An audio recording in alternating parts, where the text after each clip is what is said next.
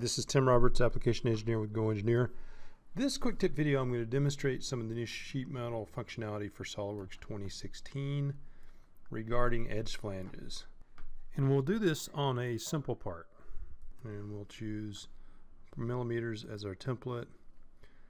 It'll just be a simple U-shaped sheet metal base flange.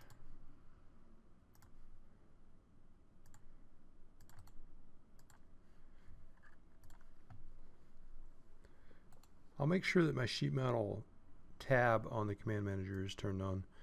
We simply check or uncheck any of the tabs that we want to appear on the command manager here.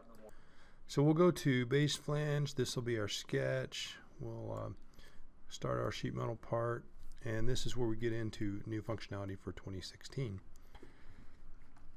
I want to do an edge flange to this lower edge here, so I'll select the edge, drag it out to a certain size, and we'll go to edit flange profile. Now when we do this, you may or may not realize that you're in a sketch. You're actually editing the sketch for the edge flange itself, and this part is perhaps not new. Let me go normal to sketch for clarity, and we can drag this to resize our flange here. We might even decide that we wanted to modify the flange profile in such a way that it's not just a square. Let's trim that out. Okay, and none of this is new functionality. That's been there for some time. But for 2016, now we can go in and edit our feature. Let's edit the edge flange sketch. We'll choose edit flange profile again. And this time we can extend past our point of origin. And this is something new. We could not do this before.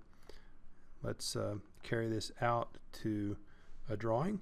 You may or may not know that when you make a drawing, we'll say file make drawing from part, we will drop in our flat pattern view, and this will automatically create a derived configuration in our sheet metal part. For instance, we'll choose flat pattern. Okay, now as I go back to my sheet metal part, we'll see that we now have a derived flat pattern. Okay, if I activate this, this becomes the flat. Thanks for watching this quick tip video. My name is Tim Roberts.